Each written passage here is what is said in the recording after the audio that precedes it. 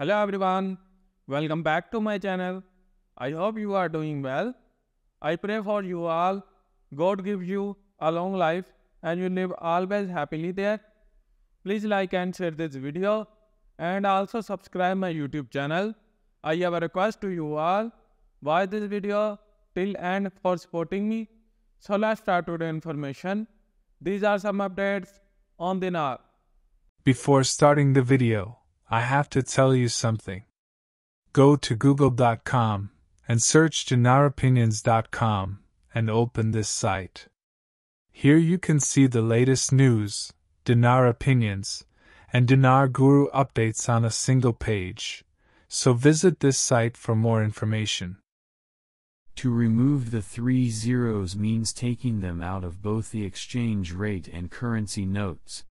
In exchange, lower denomination notes will be introduced that do not have any zeros. These new notes will replace the ones with 3 zeros that have been removed.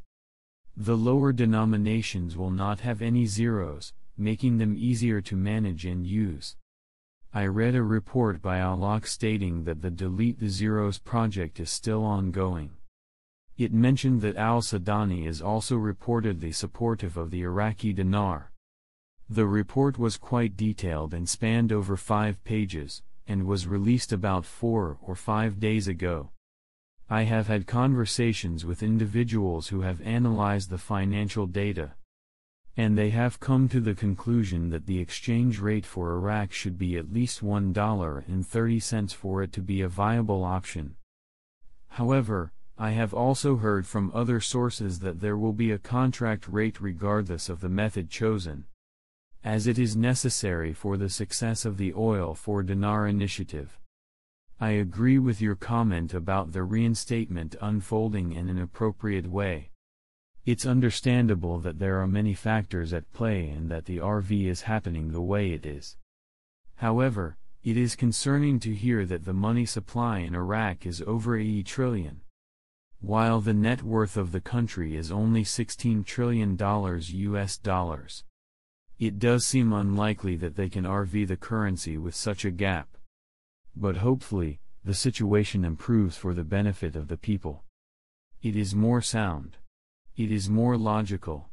It is safer at the onset that the rate should at least be 1-to-1 with the American dollar. Then a gradual increase via an international basket that floats the currency is very realistic. Sunday 30th of July, very early today I received intel from a very high contact.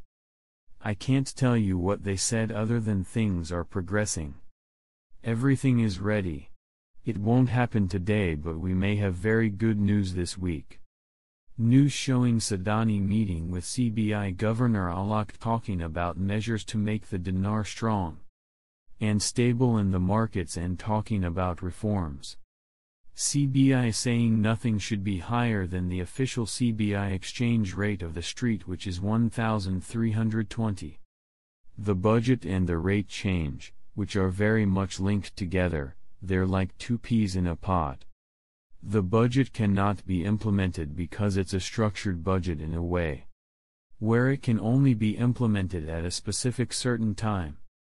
That's why as of right now you haven't seen the budget implemented yet. Neither have you seen the rate change. Everything can only happen at a specific time.